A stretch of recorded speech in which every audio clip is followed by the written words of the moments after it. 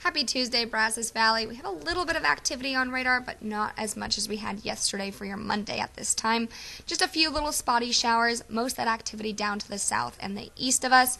We'll still keep that rain chance for the rest of this afternoon, but not going to have as much coverage, as much rain as we had as yesterday. So only about a 10 to 20% chance throughout your afternoon and evening hours. Still lots of humidity and moisture in the air, so not going to get the rain, but still definitely feeling muggy and sticky outside. Air temperature headed towards the low 90s, but going to be feeling towards the upper 90s to that triple-digit heat with all that moisture in the air. Now, rain chance, that will go back to increasing as we go Wednesday and Thursday. Thursday coverage looking very similar to what we had yesterday for your Monday, where we had more of that to the afternoon and some of those scattered downpours.